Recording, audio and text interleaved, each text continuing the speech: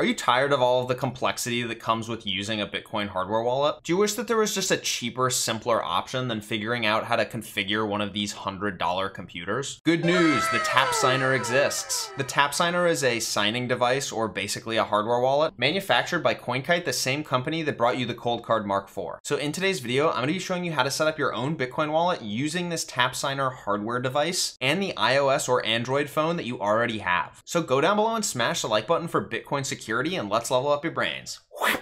All right, guys, so the first thing we're going to do here is go to the App Store, and we're just going to go ahead and download the Nunchuk Bitcoin wallet. And basically what Nunchuk is, it's a multisig coordinator similar to Casa or Unchained Capital. But what's really cool is that the TAPSIGNER actually integrates with the Nunchuk wallet. Because that integration between Nunchuk and TAPSIGNER exists, we're going to be able to take advantage of the NFC capabilities of our iPhones or Android devices, and then also the security benefits of something like the TAPSIGNER, where your seed is generated totally offline, similar to something like a COLDCARD Mark IV. So next, let's go ahead and just open up the Nunchuk Bitcoin wallet, and we'll click on Get Started. If you've seen any of my Unchained Capital tutorials here on the channel that I'll leave up in the cards and down in the description, this user interface for Nunchuk is kind of like a sleeker, cleaner version of the Unchained Capital interface, in my opinion. Basically, you've got two different things going on here. You've got keys and you've got wallets. Keys you can kind of think of as signing devices like the TAPSIGNER or like a COLDCARD Mark IV or like a Ledger Nano S Plus. And wallets are going to be generated from the private keys of those signing devices. Or wallets will be made up of multiple signing devices. So you could have a multi-sig of your COLDCARD Mark IV, your TAPSIGNER, and your Ledger Nano S Plus, or your COLDCARD Mark IV, your TAPSIGNER, and your software wallet provided to you by Nunchuk.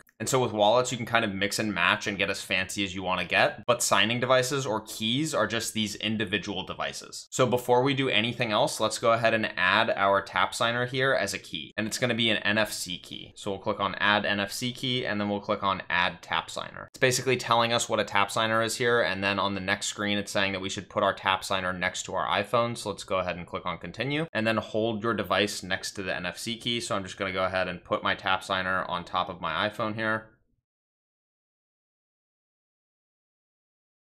And now it has read that I have a TAPSIGNER. So it says this TAPSIGNER has not been initialized. Do I want to initialize it? I'll click on yes. And now it's asking me if I want to provide any of my own additional entropy to the wallet that's going to be generated from the TAPSIGNER. And I think the recommendation from Nunchuk and from COLDCARD is that you go ahead and just click on automatic here. But if you do want to roll your own seed, you can click on advanced, and I'll pick my own chain code. And then you're going to have to enter in a random 32-byte hex string, which you could generate by rolling 100 dice. If you are going to go this route, make sure that you do roll 100 or more dice to generate this 32-bit hex string, because if you don't, you'll be losing out on some of the entropy and some of the security benefits of using a hardware wallet in the first place. And if you do something like roll 6 dice and provide that amount of entropy, your wallet could actually be totally compromised, and the funds from the wallet could be stolen because you've created a wallet with not very much entropy. And if all of what I just said doesn't make any sense to you, just go ahead back here and click on automatic, and then go ahead and check out the video that I'll have linked up in the cards and down in the description where I did a deep dive into this exact topic. So let's go ahead and continue here with automatic. So now it's asking for us to put in the existing pin and then create a new pin code. The starting pin code is going to be on the back of your TAPSIGNER, and then you'll create your new pin code. And I suggest you back that pin code up in something like 1Password or whatever your password manager of choice is. Your pin code has to be between 6 and 32 digits. So once you've set that, you can go ahead down here and click on continue. And now on the next screen, they're going to scan our TAPSIGNER again and give us an encrypted backup file for the key once this process is done. So I'll click on got it. And then I'll hold the TAPSIGNER here onto my iPhone once again.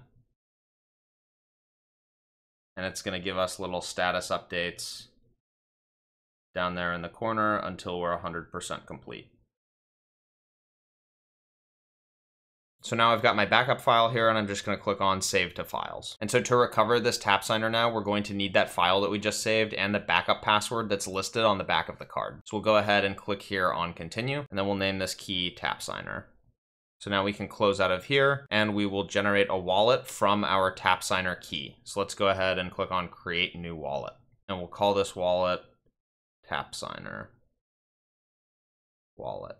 So we can click here on customize address type, and it is cool. You can see down here we have access to Taproot. I'm going to leave this at native SegWit for now. And then down here on customize wallet type, I'm just going to leave it at standard wallet, and I'll click on continue. And so now it's asking us what key do we want to associate with this wallet, and we'll go ahead and click on the TAPSIGNER. and then continue. And then we'll finish this up here with create wallet. And then down here, we'll go ahead and save this BSMS file. We'll click on save to files and we'll just save this on our iClouds. And basically that BSMS file is very similar to what we've done in previous tutorials on this channel when we've implemented things like Unchained Capital's multisig. And the reason you need that file is if Nunchuk ever went out of business, you would be able to use that BSMS file in some open source software like Sparrow or Electrum to recreate the multisig that you have maybe created here in Nunchuk. So next we'll go down here and click on done. And now let's try to receive some Bitcoin to this TAPSIGNER wallet. So we'll click on TAPSIGNER and we'll click on copy address. Next, we'll swipe up out of here and look for Strike. We'll click on our Bitcoin tab here and we'll go ahead and click on send. And then we'll click on QR code.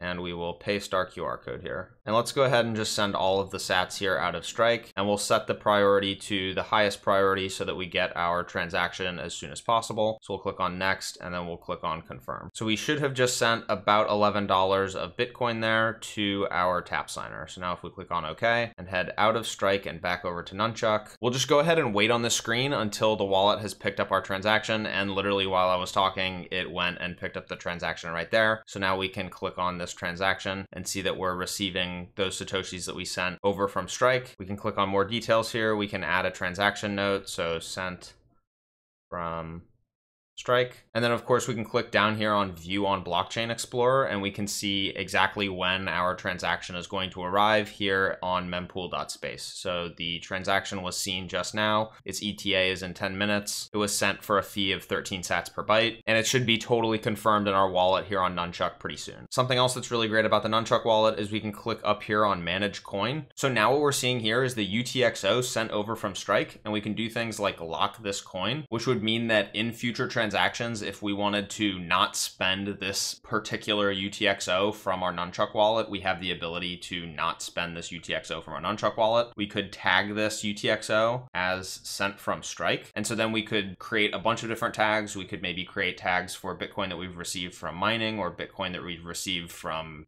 rendering goods and services or Bitcoins that we've received from withdrawals from KYC platforms and create sort of a framework here for ourselves within our Nunchuk wallets to separate KYC Bitcoin from non-KYC Bitcoin. Some pretty interesting features if you're interested in the more privacy-minded side of Bitcoin, and if you're interested in keeping track of your UTXOs, which is something that I highly recommend that everyone start to do. I have a link to a video that I did a couple weeks ago that explains why, if you're not keeping track of your UTXOs, you could actually end up with a bunch of Bitcoin 20 years from now that you're literally not able to ever spend, which would be really unfortunate. And I think that everyone needs to sort of get ahead of that now while the fee structure on Bitcoin is still relatively low. With that being said, let's go ahead and click on save. We'll unlock this coin and we can go back to the wallet and we'll just wait here until this transaction has been totally confirmed. And then we'll go ahead and send it out of this wallet using our TAPSIGNER. All right, guys, so we've got 3 confirmations here on the transaction that we sent to the TAPSIGNER wallet. Next, let's go ahead and send these coins out of the TAPSIGNER wallet and over to my Blue wallet that's also on my iPhone. So we'll head over to Blue wallet and we'll click on the mobile wallet and we'll click on receive.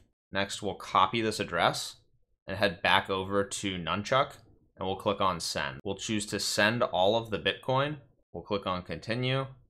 We'll paste in the address here and we'll make the note TAPSIGNER demo. We'll click on customize transaction just to see what options we have here. We're going to choose to subtract the fee amount from the send amount, and then we can choose here to select a manual fee rate. We're going to go ahead and choose to select 7 sats per byte. It looks like 7 sats per byte is kind of across the board right now for the mempool. You can see priority, standard, and economy there. And then here is where you can do your coin selection that we talked about earlier. Right now we just have the 1 UTXO in this wallet, but again, if you want to learn more about how to manage your UTXOs and why you really should be managing your UTXOs, check out that video that I talked about earlier. Next, we'll go ahead and click on continue and we will confirm and create the transaction. And so this is the point in the demo where we have created a Bitcoin transaction, but it has not been signed for yet. And in the case that we have right now, we have a 1-of-1 wallet, which means that we only need to sign with a single key, which is the TAPSIGNER that we created this wallet with. But in a multi-sig case, this is where you would have the opportunity to sign with 2 of your 3 keys or 3 of your 5 keys or whatever your multisig setup is. So let's go ahead and click on sign here, and we will sign with the TAPSIGNER. We'll go ahead and enter the PIN to our TAPSIGNER. So remember to write that down in some place that you're not going to forget it. I like to use 1Password for information like this. So I've gone ahead and entered my PIN here, and I'm going to click on confirm. Next, it's asking us to put our key near the device. So we're just going to slap it on there, and we have now signed the transaction. We can see over there, it says signed. There's a little check mark, and now we'll go ahead and click on broadcast transaction. It says the transaction has been broadcast. So now if we slide back over to our Blue Wallet and we just start to refresh here, we should eventually see that the transaction gets picked up by the mempool that the Blue Wallet is looking at. All right, so we can see here now that we have this pending transaction for $9.95, and this is the exact same Bitcoin that we originally sent from Strike over to the TAPSIGNER wallet and now over to my Blue Wallet. And it looks like I actually didn't set the fees to be too good there because the ETA is in about 3 hours, but eventually it will get confirmed, and this should show you a very basic use case for how to use the TAPSIGNER and why you might want to use the TAPSIGNER over something like a Ledger Nano S Plus or a COLDCARD Mark IV. But obviously the drawbacks with the TAPSIGNER is that there's no physical display that's allowing you to verify and confirm transactions directly on the device. And so you are trusting that Nunchuk is showing you the correct information when you go to sign the Bitcoin transactions that you're sending out of the device when you sign with the TAPSIGNER. Additionally, there are no pins or physical security on the TAPSIGNER. And so if you are worried about some of these more niche security features of the COLDCARD, I would still go with a COLDCARD. Overall, I think the TAPSIGNER is a super interesting device, but it's not going to be something that totally replaces your Ledger Nano X or your COLDCARD Mark IV. At the end of the day, all of these devices just make different security trade-offs, and that's what I find super interesting about the TAPSIGNER. Not everyone needs CIA-grade security for their Bitcoin, and I think a lot of people are just going to find the TAPSIGNER to be a lot more accessible than some of these other hardware wallets, especially when they start to get into multisig solutions like the one that we covered today in the Nunchuk wallet. That being said, we didn't go through a full step-by-step tutorial of how to use Nunchuk for multisig, and so if you are interested in a full tutorial like that, definitely let me know in the comments down below, or check out some of the other content that I've done here on the channel using software like Unchained Capital and Casa. That's it for today, guys. I love you all. See you next week.